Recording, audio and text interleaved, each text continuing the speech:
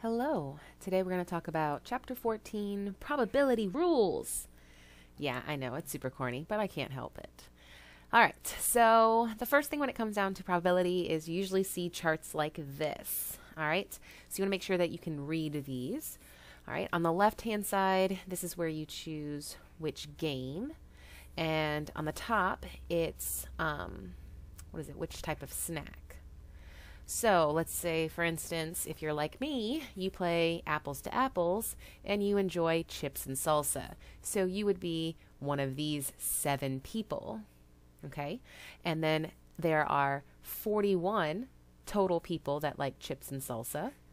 And if we go in the horizontal, there are 23 that enjoy apples to apples, okay? The total is 115 people. Okay, so that's how you can read this chart. All right, so for the first one, you want to know the probability that someone plays Minecraft. So all we care about is Minecraft. We look down the total there, 25 people out of 115. There you go. Probability that you eat pizza rolls. Well, pizza rolls is vertical.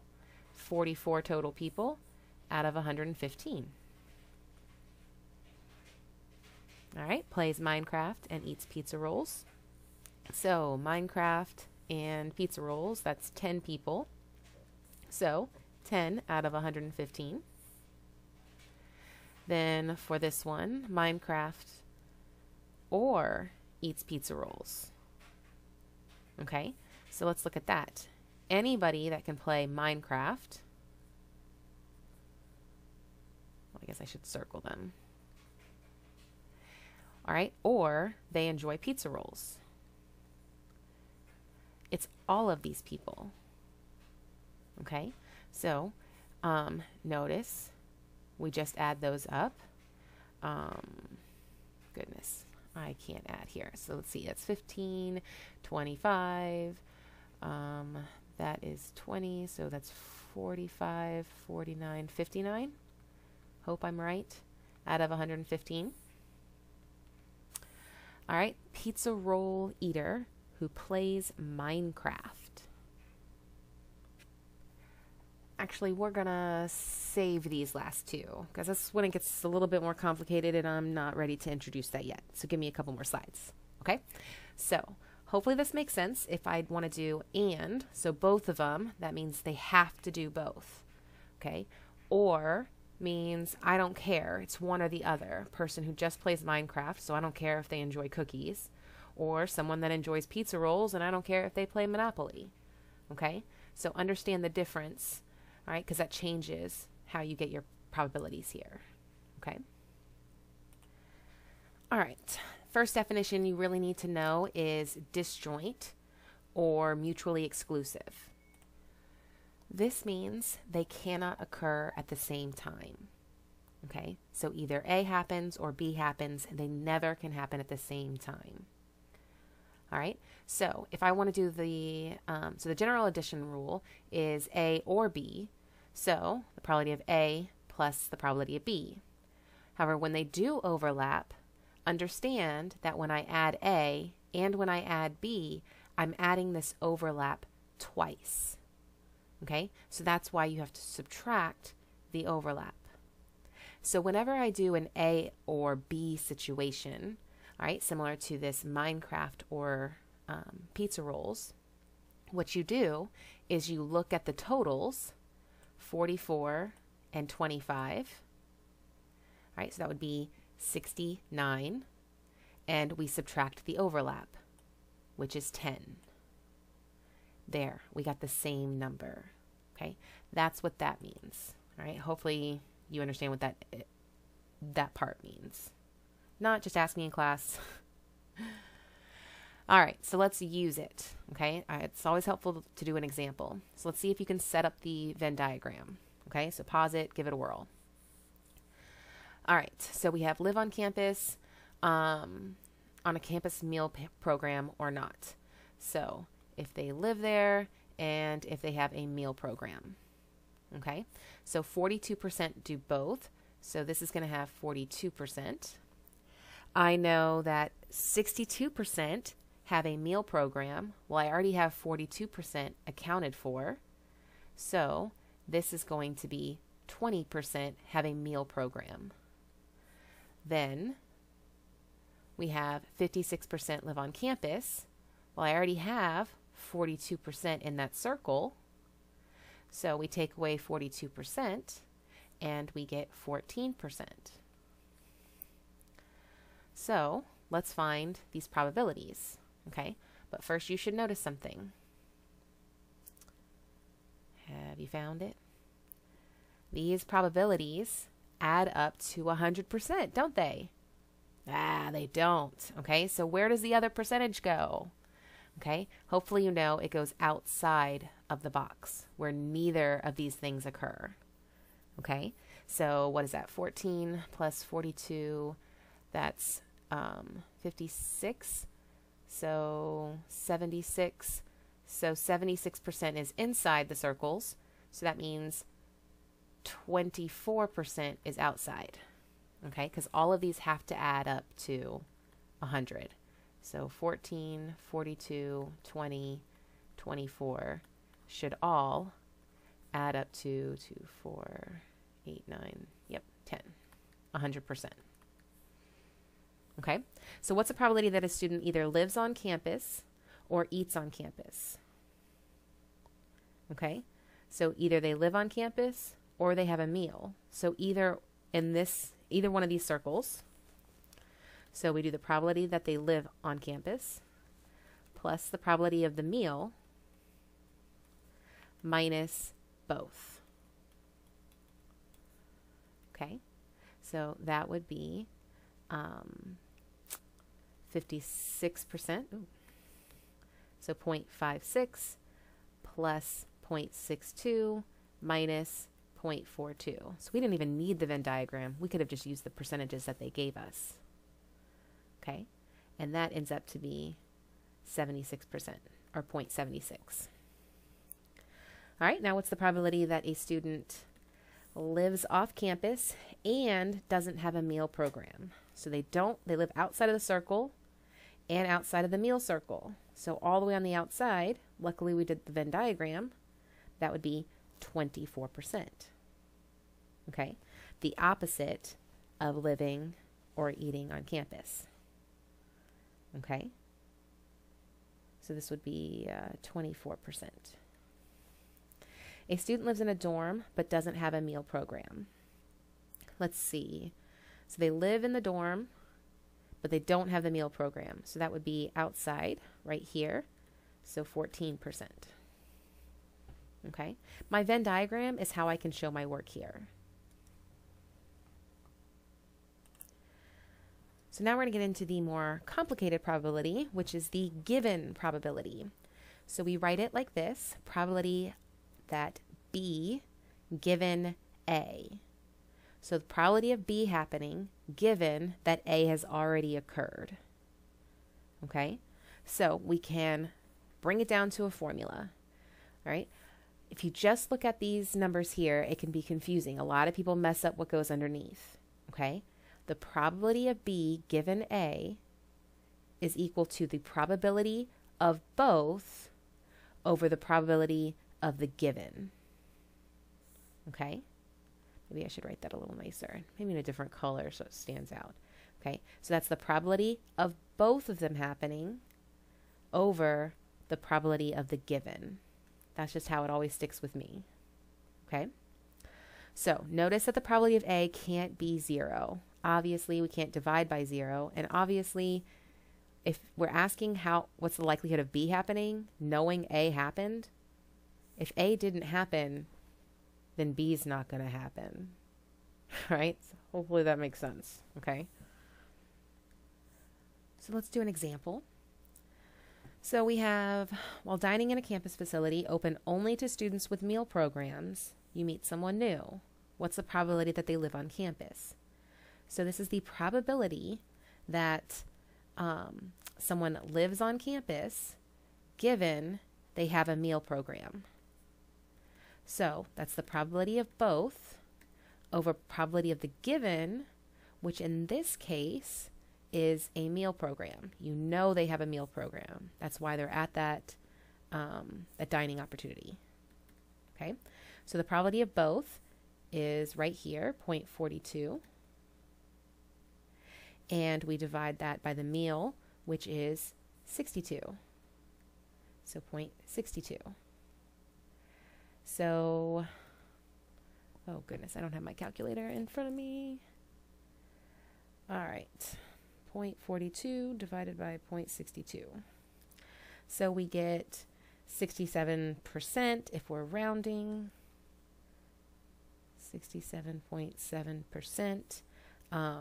If we're keeping it as a fraction, that can simplify to, what, 21 over 31? Okay, either probability would work. I'd probably lean towards the fraction because it's more exact. Independence. All right, independence is super important to understand.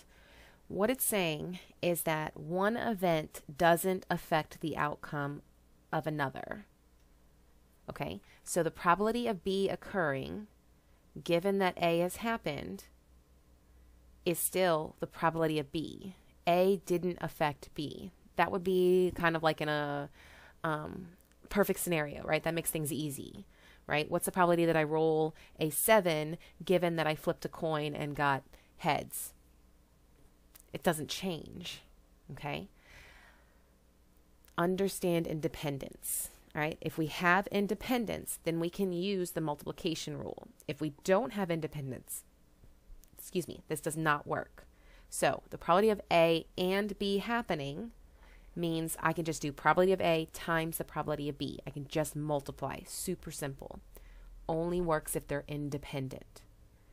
You have to understand these definitions, okay? If they're super big right now. Independence, disjoint. They're not the same thing. Understand the difference. Okay? Another word for disjoint is mutually exclusive. Okay? So disjoint events cannot be independent. Okay? So think about what a disjoint event. Things cannot happen simultaneously. One event can't happen at the same time. But notice if one of happens, then the other one is not going to happen. Okay, so like if I get on a kayak, I either fall into the water or I don't fall into the water. Okay, that's mutually exclusive. Okay, they can't be independent because if I didn't fall in the water, then that means I obviously fell in the water. Okay, one is affecting the other one. Okay.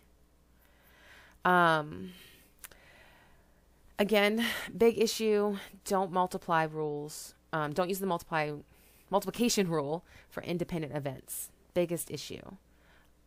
Understand the difference here. The probability of both happening for mutually exclusive is 0. Probability for independent events is the multiplication rule. All right, make some flashcards, memorize that. All right, so hopefully I scared you enough about accidentally multiplying when you shouldn't. So how do we check it? We can use our given rule, right? Probability of B given A must be the probability of B, and vice versa, okay? Usually our intuition, we can figure things out, all right? But we can always double check it with this simple multiplication, okay? So let's see. College students live on campus. Okay, back to the campus meal program. So let's do the probability of a meal program given they live on campus. So that's the probability of both over the probability that they live on campus. So that's 0.42. They live on campus is 0.56. And is that the same as the probability of a meal? That's what we're checking. That has to be equal to the probability of meal. So the probability of a meal is 0.62. something tells me that's not going to be the same. So what do we get? 0.42 divided by 0.56 is 0.75. So it's not equal. All right, let's try it again. Okay, so that was probability of one given the other. And now I'll show you the other way. So the probability that they live on campus given they have a meal program. We did this one earlier, but we'll do it again.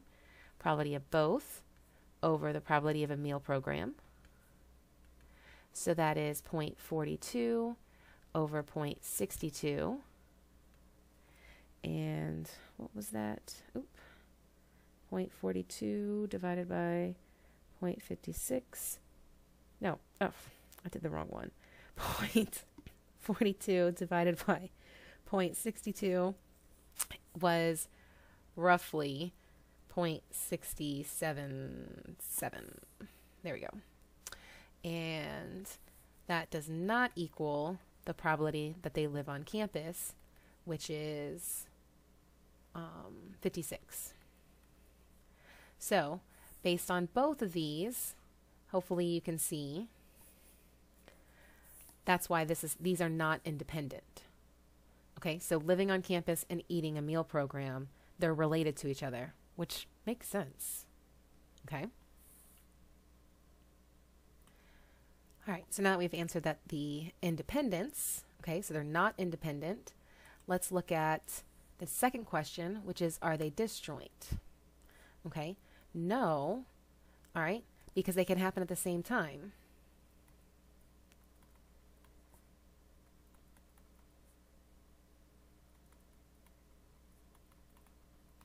All right, next one. Okay, so apparently this is where I think people are breaking down when it comes to probabilities. This is when it gets tricky. They mess up when it comes to independence. Okay? If I haven't stressed it enough, stop and ask whether you think they are really independent. Okay? Always, always important. If I haven't stressed it enough, put some stars around this slide. All right? So let's do some examples. All right, so study this. So now, are being male and having a supervision job disjoint events? Well, no, because those things can happen at the same time. For instance, a male and a supervisor, well, there's 8 people. There's an overlap. Okay, so no, 8 people are both supervisors. Ooh. Yeah, and male. All right, is having a supervisor's job independent of the sex of employee? Well, let's check. Okay, again, we're doing the supervision, all right, versus the sex of the employee. So the probability, let's see. The probability that they are female given they have a supervisor job.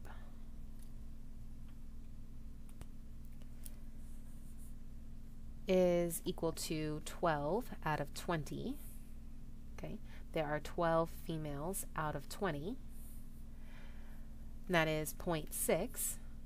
And the probability that they are female is, let's see, there are 6 plus 12 plus 72. What is that? 90 out of 150, which is 3 out of 5, which is 0.6. There we go. Check it the other direction. So the probability that they're male given their supervisor position, so that would be 8 out of 20, all right, or 0.4. The probability that they are male, well, this should be the opposite, right? Okay, so that would be 0.4. We can double check it, add up the males. There are 60 out of 150, which that should add up to 1. Okay, and so should that. So it looks like these are equal and those are equal. So they are independent of each other. Doesn't matter if you're male or female, even though it may look like it, right? It's proportions based on the entire division. Okay, all employees. All right, so what do? We've got this drunk driving example. So do we make a table or a Venn diagram? What do you think?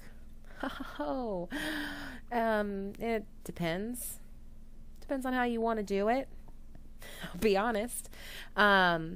It's really just start going with one way and see if it works, right? You got to love that statistics ambiguity.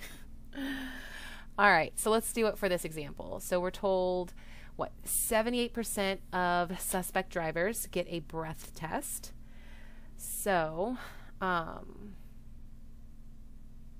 so that's just 78% of people. So I'm going to put that as 0.78 right here.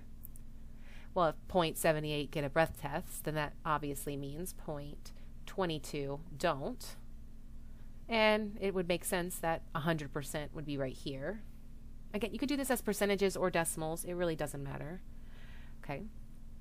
I would do the decimals so we indicate that it's a percentage, or put little percent signs, whatever.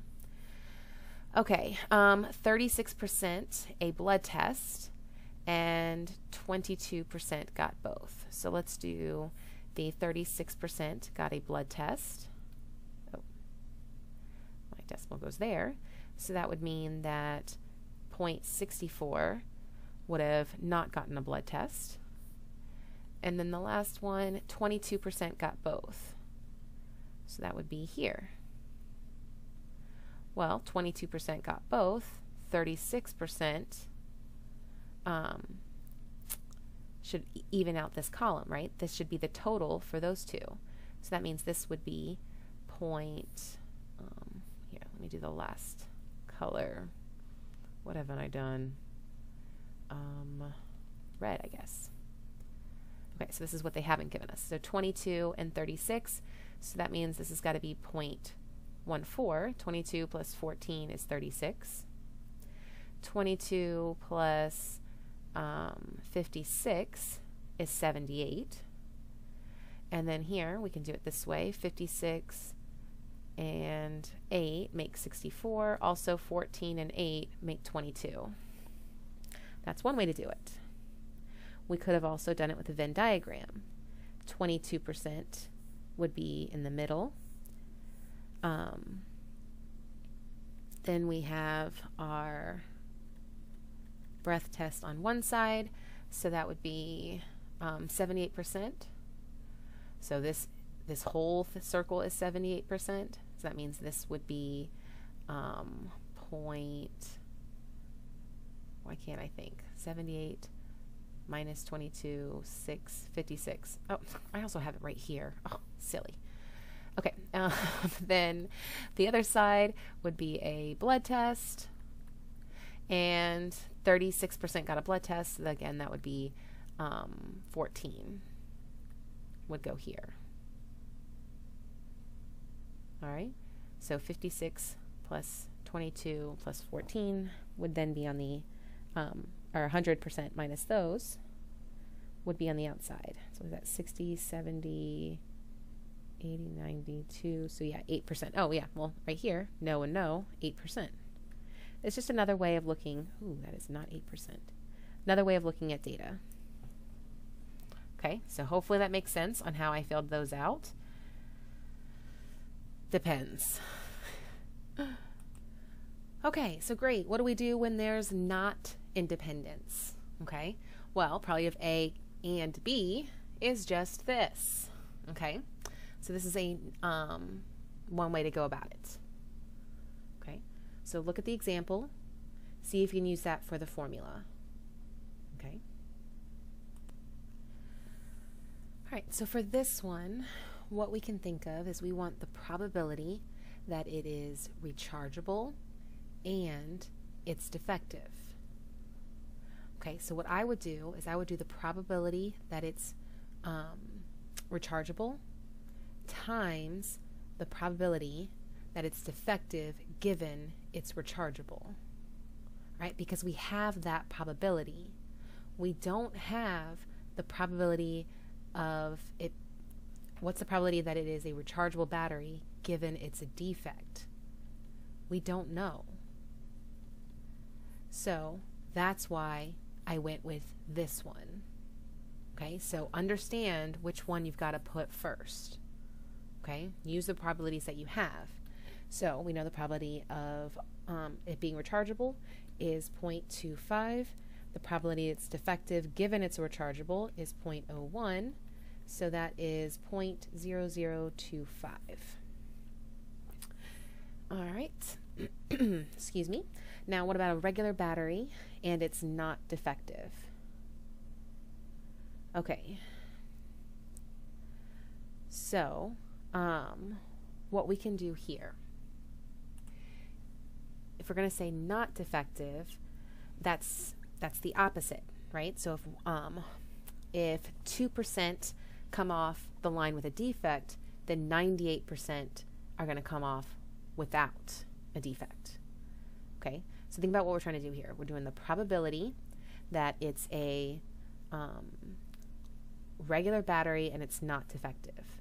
So I'm going to do defective, not defective, okay, the complement of defective, given it's a regular battery.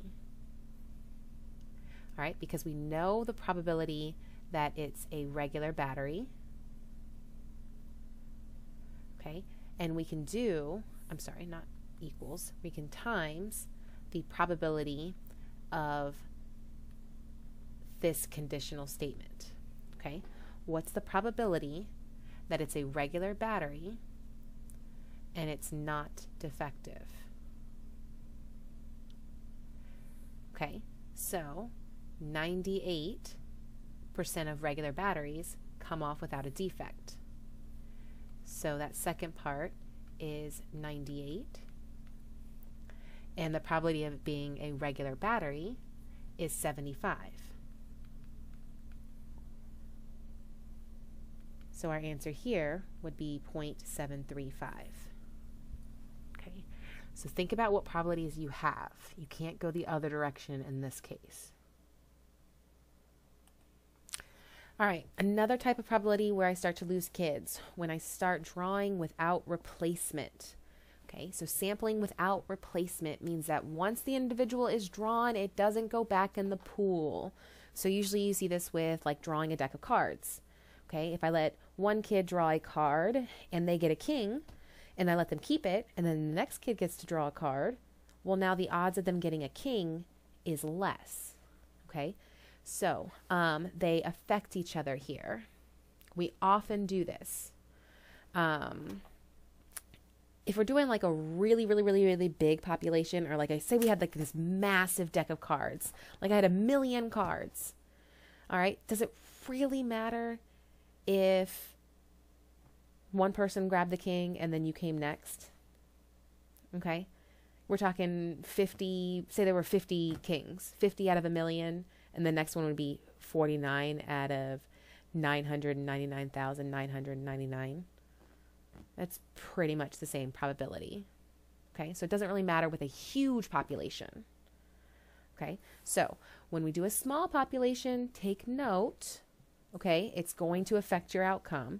But in the long run, right, with these huge, not long run, sorry, that was the wrong word, however, with a huge sample, okay, doesn't really matter. Okay, so let's do the small run, okay, or small amount, small sample. Why do I keep saying run? Sorry. So we have a bag of Skittles, okay. What are the odds that the first 2 Skittles are orange? Well, I grab an orange one. There's 5 options out of 20. My next candy that I can take out has only a 4 out of 19 chance. So we multiply. Okay, so we end up with 1 out of 19. All right, the next one, that none of the first candies is green. Well, if 7 are green, there are 13 that are not green. The next one you pull, next candy that you pull out is gonna be 12 out of 19 candies. The third candy you take is going to be 11 out of 19. You keep going down with what you're taking out. Okay, so pay attention to how you do that.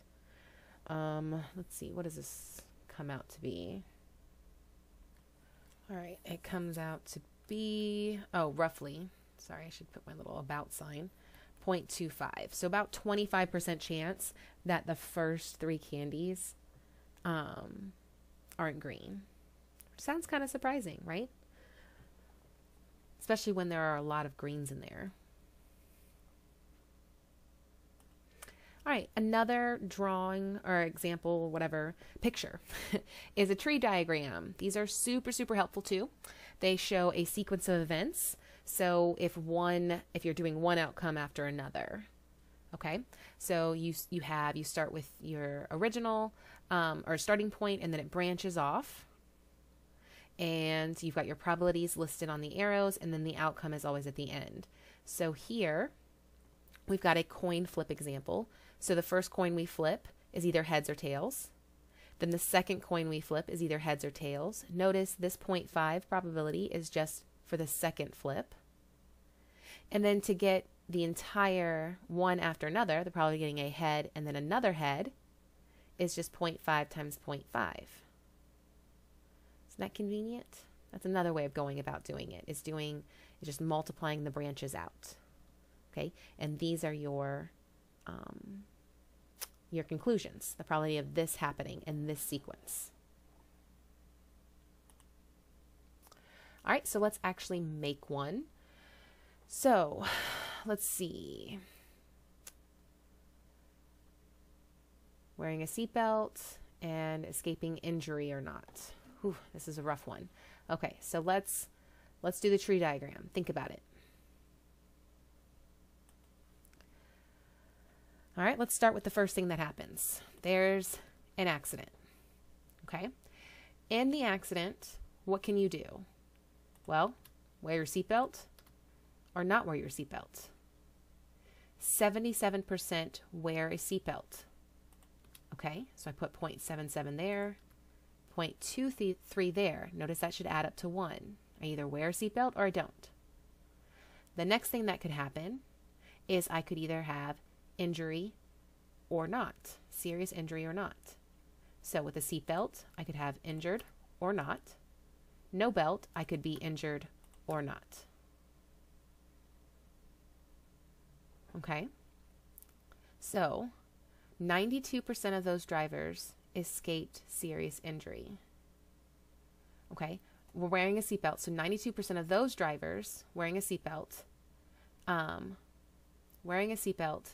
they escaped injury. So 92% right here, seatbelt drivers escaped serious injury.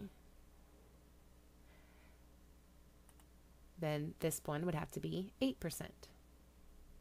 63% of those not wearing escaped injury. 63% here, 37% there. So we go down the line. The seatbelt injured, seatbelt okay. No belt injured, no belt okay.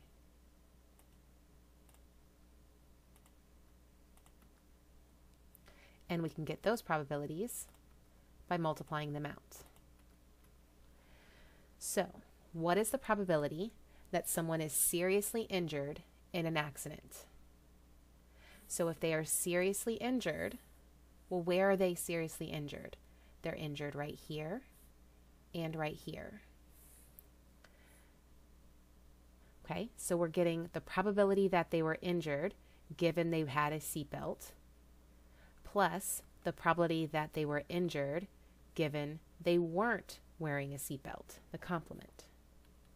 So that is 0.0616 plus 0.851. I don't know what that is. Getting out my calculator. Okay, 0.0616 616 plus 0.0851. 1467. Ooh, that's a rough 7. Oh, why am I trying to put percentage? Okay, so that's about 15%. So that's 15% chance that someone's in an accident, whether or not they wore a seatbelt. I don't really like those odds either. Okay, next one. What is the probability that the driver who was seriously injured wasn't wearing a seatbelt? All right, so the driver who was seriously injured wasn't wearing a seatbelt. So they weren't wearing a seatbelt, but they were seriously injured. That would be this one. Probability, they were injured.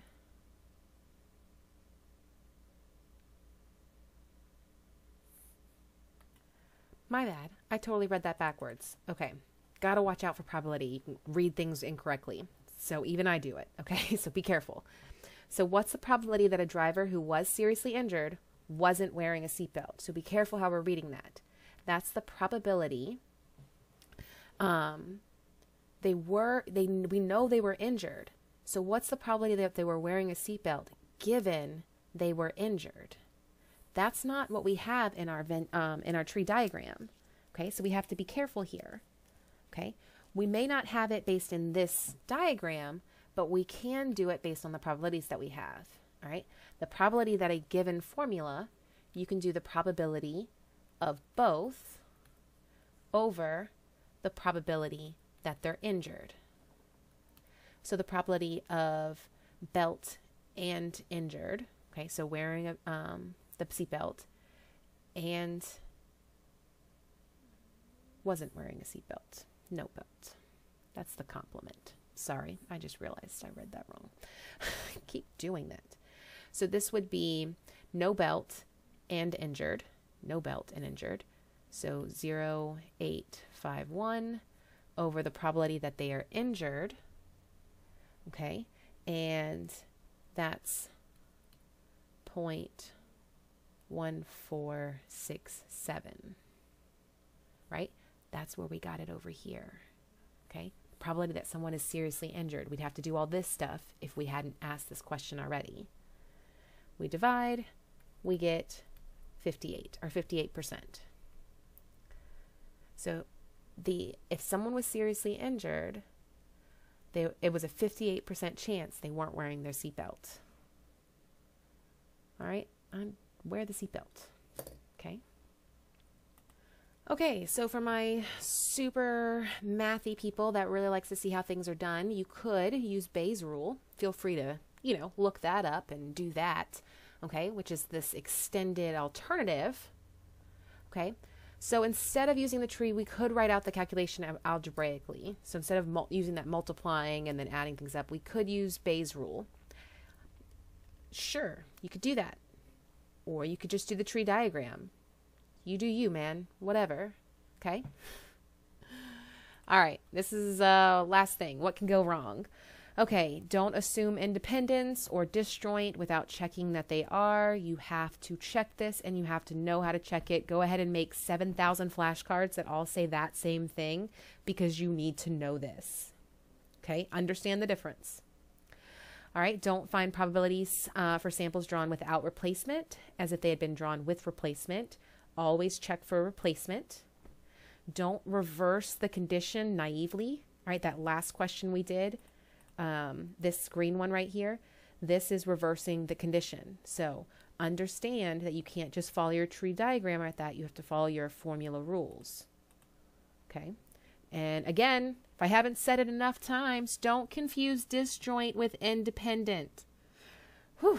Okay. I think that's all I got to say. I don't know. If I think of anything else, I'll let you know. All right. I'll see you in class.